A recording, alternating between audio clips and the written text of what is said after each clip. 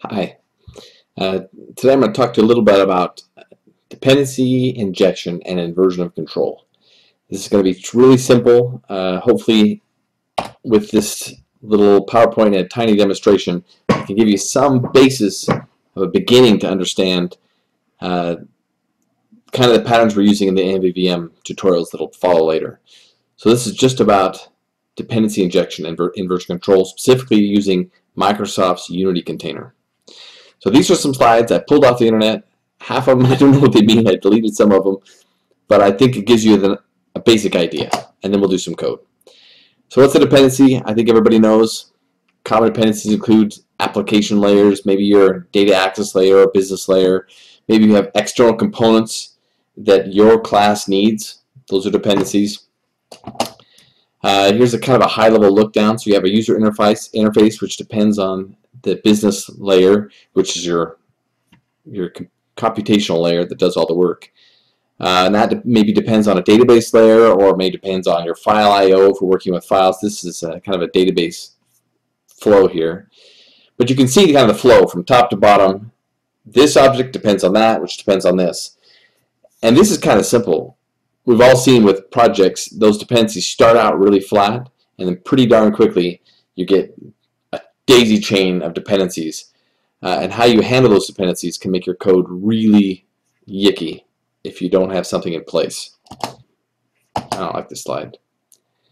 What problems do dependencies create? So why do we not like dependencies? Well, when you have a lot of dependencies all over your code, you can't even construct class A unless you construct 20 other classes, which can construct 10 out of those classes. It can get really out of hand quickly. And when you start trying to unit test that, oh man, it is impossible to mock up all the objects necessary for you to test one method inside of one class. So that's the second point. It's difficult to isolate when testing, difficult to maintain. You don't even know what you're dealing with when you've got a class that has so many hidden dependencies. They're all throughout it. You don't even know what you need to actually make that class work. So dependency injection is the ability to supply or inject an external dependency into a class at runtime. And what we'll show you is there's three different types of injection you can do: constructor injection, setter injection, or method. I'm only going to show you constructor. The other two exist and you can use them, but everywhere where I've done dependency injection, it's generally thought of the other two methods are not good. Constructor injection is the best because you can see right at the constructor what's the contract needed for this class to do its job. If you have setter or method dependencies, then that means you have injection happening down in the class where you can't see it, and it's much harder for someone to come back and unit test it to know what I got to give this class to make it work. So constructor is all I'm going to show you. Here's an example of a class that has two dependencies, a custom repository and a custom DTO mapper. And then here is showing kind of the syntax you would use when I want to inject dependencies for this. So I have the interface for repository and interface for the DTO mapper passed into the constructor of the customer service object. And then in the constructor we can assign those to our fields and we can use them throughout our whole class. So this is a good example of that constructor-based injection. Now you could just run this without any inversion of control engine. That's compilable code. And when I construct a customer class object, if I just make sure I grab my repository guy and my DTO mapper guy and feed it to the constructor of this customer server, it'll work. But I'm going to show you how you take this method and hook it with an inversion control engine like Unity, and all of a sudden you can construct classes all over the place and you don't have to worry about where you're going to store the repository object or the mapper object. This is going to be really cool in a minute. So here are the pros and cons of dependency injection. The pros are everything's loosely coupled, which is really cool. It increases testability a lot. It really does. It's really easy to test stuff when they're done through dependency injection. It separates your components really cleanly, allows for use of inversion control container, which I'm going to show you. The cons are it can be a little complicated. It can be a little magic. Sometimes people look at dependency injection and they go, well, you're constructing it, and here's all these arguments to the constructor, where are you getting those? That seems kind of magic to me. It is a little magic, but if you understand what's going on underneath, it's as magic as you saying new up a new class and wondering, well, where did it new it up from? Where did it get that memory? If you're able to let go of that kind of ambiguity, you can let go of this one once you see this. All right, so let's do some code. So here I have a basic class. Here is a simple IOC class. In it, I just have, if I just run this, boom, it's a console app. It's got two classes in it. Class A, which has a message string. So this is an auto property message. And then a class B just has a number. Now, if I'm going to do, I can construct these classes pretty easily by saying class A equals new class A. Done. Class B equals new class B. Okay, that's as simple as it gets. Everyone understands that. That's not a problem. So let's pull in some of these other classes I have. Here's a class C I've got. I kind of wrote these beforehand, but so they have a little bit more code than they need. Let me see if I can clear it out. Here's class B or class C, which has a dependency on a class A and a class B object being passed into its constructor. If I go over to my main, I can say class C equals new class C. Now I can't construct this without giving it class A and B. Now I can use the ones that are above, so I can say A and B, or I could do, let's do a C1. I could say here I want a new instance of A and a new instance of B, and that works. And if we were to run this, probably don't need to, you guys are smart enough to know that this will create a class C. It has both of those. This created a class C1, and those are all hooked up too. So there is dependencies with classes without any inversion of control. So what I'm going to now introduce is the Unity container. So right here I type Unity container, and I'll call it IOC for inversion of control equals new Unity container. There. I have now the Microsoft Unity container installed. Now I can use the Unity container right off the bat without any other work. I can just now get rid of this new and use the Unity container to construct new classes. So I say IOC dot resolve, and I actually just want to resolve a class C.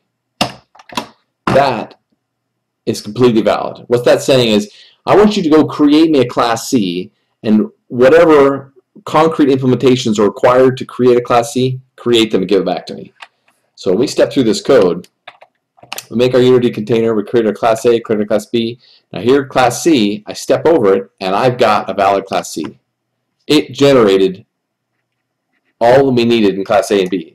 Now to make this a little interesting, we want to see what's actually in these. So let's go to class C, and let's create fields out of these. We do.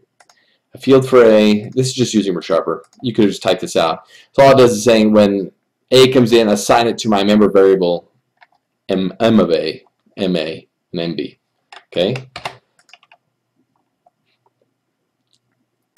And then what I want to do on these, well, I think these are okay. Okay. So now if I go back to program C, we can step through this again. And now you can see in C, I've actually got an A with a message null and a B whose number is 0. And you think, well, that's pretty slick. That is slick. But what happens if I have something in A? So let's say its message equals this is a test. So if we step through this, it'll create an A, and the A has message this is a test, and B, the default constructor for B will set the number to 0. Then we resolve a class, and what do we have in C? We have a new A and a new B. So it constructed it didn't use these implementations at all. It constructed new implementations when it built them. But what happens if I have a dependency that I actually want shared amongst multiple objects? Well, this is where you can start doing some cool Unity stuff. So I can say ioc.register an instance, and I can just pass it A. If I register instance A, it knows that A is of type class A.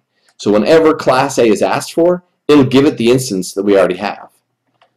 So let's step through this and see if this does what I think it'll do. So create our class A, register our instance, give me class C. If I look in class C now, notice I got the singleton instance of class A message this is a test. So every single time I now ask to resolve a class C, it's going to use the one I created right there. That's cool. So now I can have a common object. Let's say I'm working with a file IO object or a web object or whatever. You guys have all seen millions of reasons that you want to use a singleton. This is a construct once, allocate everywhere you need it, and it's always going to get a copy of that same object, which is super cool. Alright, so where the Unity container really gets cool is when you start using interfaces. And I've created interfaces here for A and B. Here's the interface for A, which is basically just like a pure virtual function. If I go to A now, I say, well, this now derives from the interface I class A, which I should actually include into the project. Okay, so that's included. In class B, I want to also include I class B. And then for class C now, instead of using hard implementations of class A and B, which is harder to test, because if you're going to create a unit test for this, you really want to be able to mock the class A and class B objects. Because you may have a class A object, maybe that class A is a file IO object, which can go to the hard drive and pull stuff, and the class B is a database object, and I go walk through the database. When you're doing unit tests, you don't actually want to troll the file system, and you don't actually want to troll through the database. You want to be able to mock those. To mock those, it's really hard to do with an actual hard implementation of a class. You want to use the interfaces. So let's change this to an I class A, an I class B, and this with I, which means use the interface of. Okay, and now here, if I were trying to run this now, I'm going to get an error. So I step over my Unity container, I register A. Now it's going to try to resolve class C, but it requires in that class C two new definitions, an I class A and an I class B. And when I step over this, Unity is going to blow up and say, hey, I can't figure out what is your class that is the definition for an I class A. And it would have said I class B too. So how do we get around that? We just need to teach Unity how to resolve those. So I say ioc.register a type, and here I give it the type of an I class A, and I say this is the interface type, and this is the actual hard class implementation of that. So I say class A.